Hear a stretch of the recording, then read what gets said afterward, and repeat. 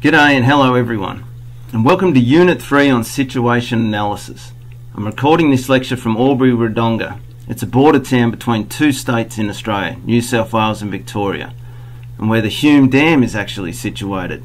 That's the one that you can see in the photo. The dam is the largest and most important dam within the Murray-Darling Basin, which is Australia's food bowl, and it was originally constructed to bring water security to the downstream water users along the length of Australia's longest river, the mighty Murray River. This is a region where the majority of Australia's food is grown using irrigated agriculture with water stored from this dam. The region has prospered because of it, but as with any infrastructure and change of land and water regimes, it's come at a cost to what was the natural environment. Now, the dam, it also provides a myriad of other services than its original intention, such as recreation on the lake, fishing opportunities below the lake, which are actually for an introduced species, brown and rainbow trout, and that's actually due because now the dam releases water from the bottom, which is much colder than it was naturally. Towns and farms along the river downstream, they're now used to a certain way of water releases that come from the dam that have been in place for over the last 50 years. So how would you, if you were an environmental water manager, how would you develop an environmental water flow program that would possibly change all of this? Well, if it was me, I'd start with a comprehensive situation analysis, and this forms the basis of today's lecture. Conducted properly, and you're well on the way to gaining the three fundamentals for better implementation of Eflows.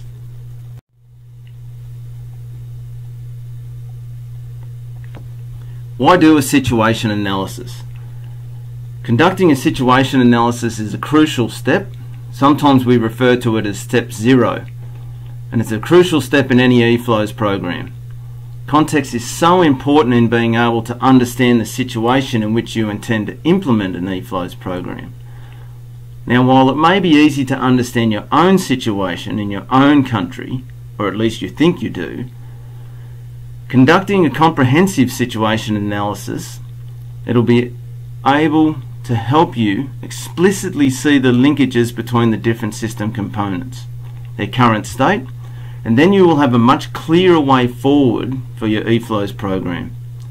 In addition, as Eflows specialists, we are often asked to conduct Eflow assessments and devise Eflow programs around many different parts of the world. And as every situation is unique, without a sound understanding of the context of the river basin in question, we may get to the stage where we're able to conduct an environmental flow assessment, but the chances of it being implemented and institutionalised by the in-country water managers and communities is relatively low. There are many examples where situation analyses have been done, and they've been done poorly, especially from the social side, and is certainly one of the reasons why implementation and institutionalisation has not occurred in many situations.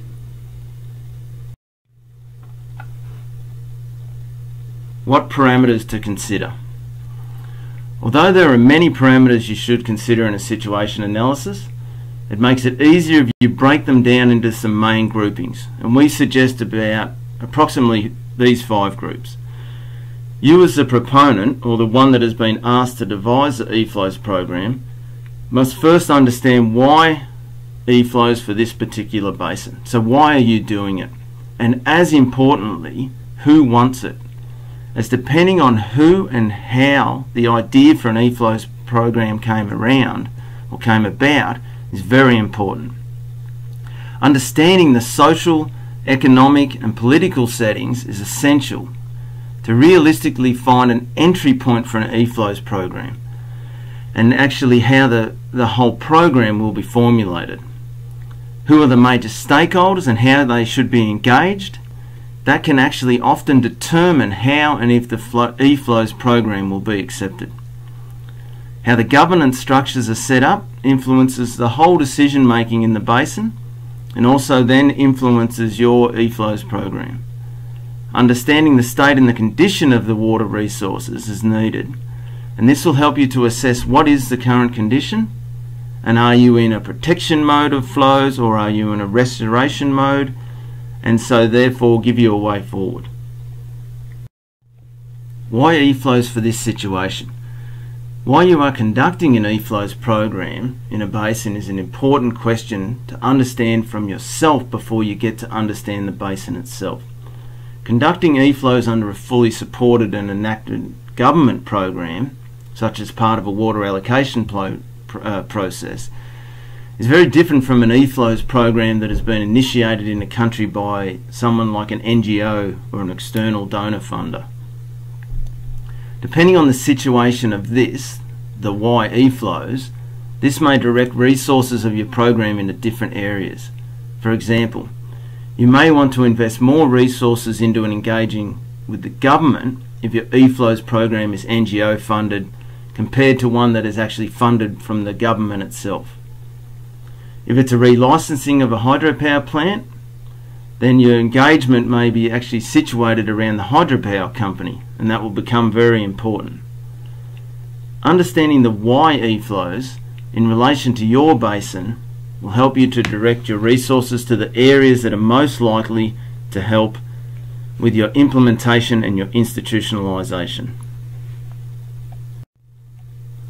The social, economic and political settings, these are at the centre of how everything is structured and operates in a basin.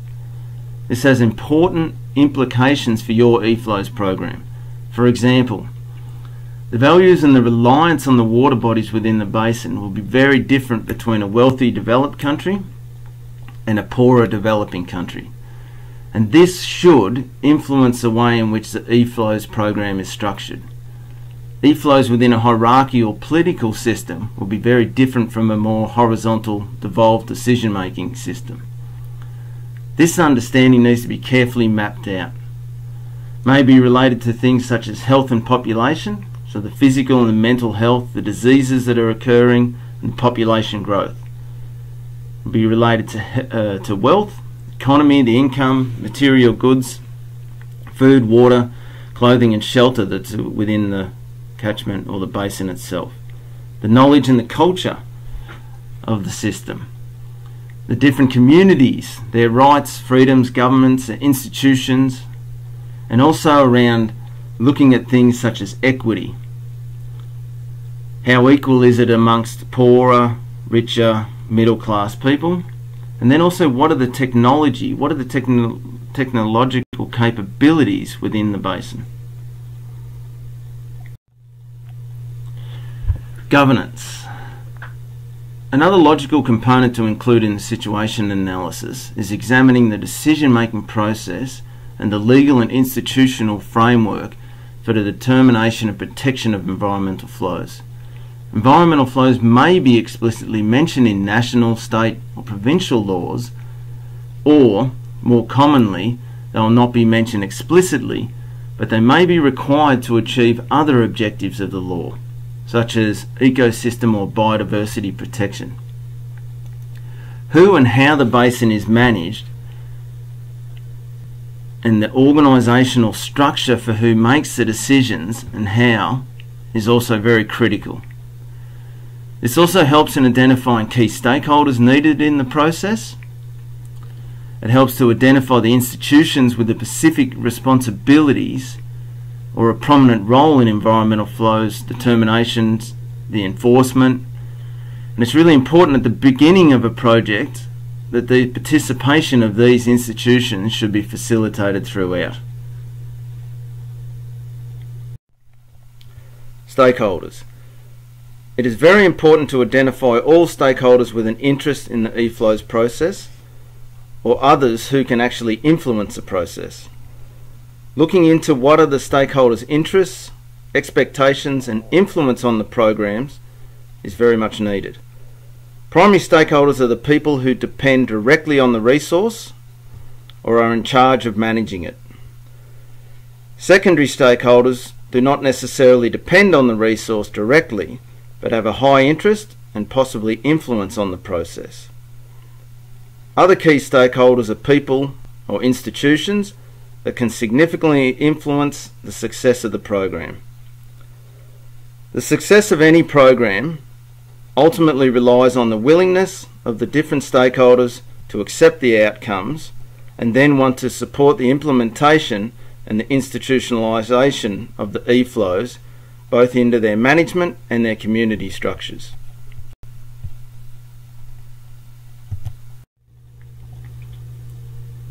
So the state and the condition of the resource. A fundamental aspect of any situation analysis for environmental flow assessments begins with a basic description of the river basin where the Eflows process will be developed, and the characteristics listed here are a very general context, and all of these should be included, and you should do it in a written form, and you can also use mapping to help you to do this.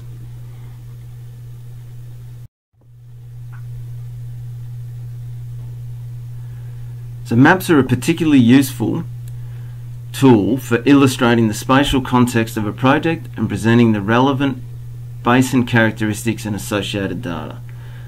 This map shows the major tributaries, reservoirs and cities in the Orange Sangwe Basin of South Africa. The actual images come from the Orange Sangwe River Awareness Kit, and it's a resource that can be looked up and actually helps to really illustrate the way that it can be displayed in maps.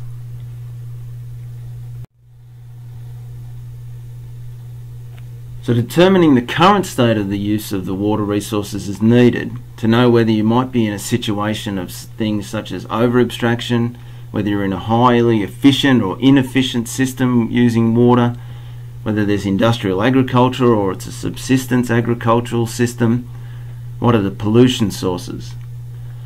And even though Eflows is about determining the quantity and quality of water, it's important to note the other factors that may affect the outcomes of an Eflows program, so non-flow related issues. This may be such things as overfishing. So then, regardless of the flow regime that you put in place, fish populations will probably not reach their set targets, and it's very important to know this and to be able to explicitly state it. Considering trends. In addition to describing the current status of people and resources in the basin, it's important to identify trends in development and resource use that may impact the environmental flows program into the future. There may be plans in place to increase water resource use to meet such things as a rapidly growing population, or plans to reduce water usage through such things as efficiency programs. The future has to be considered if there is available information on it about what is being planned and what you think may occur into the future. So questions to ask yourself during the process. Reflection during the process is important, and there are a series of questions you should ask yourself when conducting a situation analysis to make sure that it's an efficient and effective process. So documenting the process also helps for reflection and revision as the process continues, so that you can go back again and see that the new information that you've gained, whether it's the same as the available information you had at the time. So the take-home messages. Basically, a situation analysis is an essential first step of any Eflows program, and it allows for the context of which you want the Eflows to be implemented to be better understood, to help you to try and address the problems that are occurring, and from the start do it in an explicit and transparent manner. There are many situation analysis tools available, and these are being explained in the next lecture.